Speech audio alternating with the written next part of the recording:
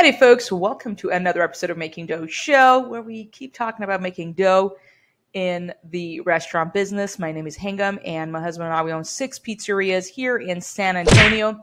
And I want to tell you a story that, last week we were driving around San Antonio between locations and all the things, and we wanted to stop by for a breakfast date. So obviously this is what I did. I pulled up my phone, looking at Google Maps, looking for breakfasts near me.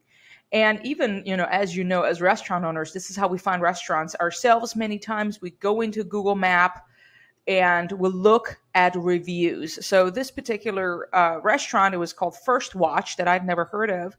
And it has 4.4 review rating total, but it had 1,500 reviews. I was like, you know what?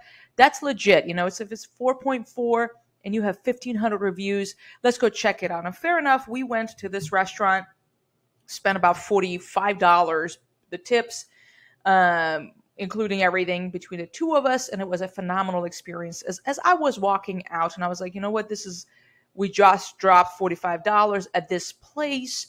And what did they do to acquire us as customers?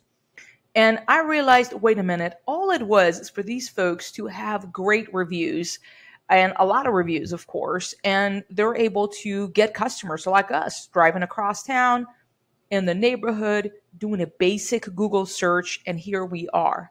They did not have to hand over to Zuckerberg much money. They didn't have to pay DoorDash ads. They didn't have to do any of those. So I was reminded again of what I already knew, but I had kind of put in the back burner. Google Places matters.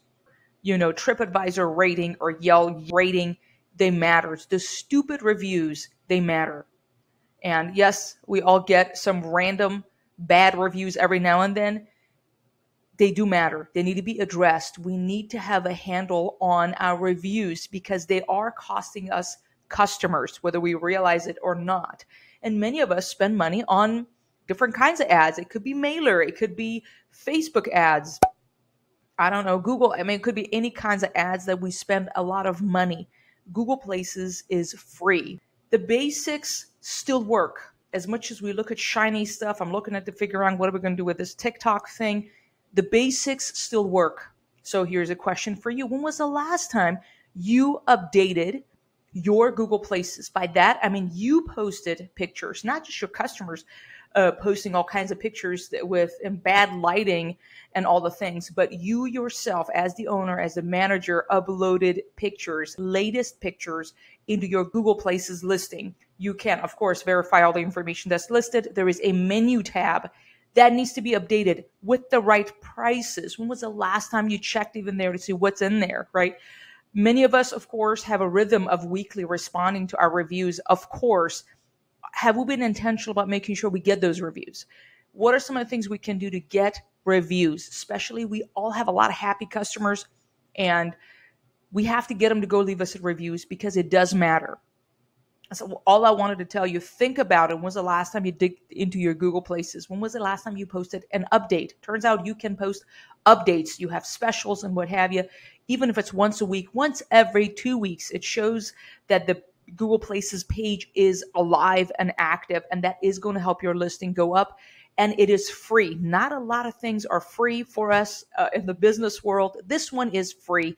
So steward it well. This is your call to action to bring back your Google Places, your TripAdvisor, your Yelp into your radar.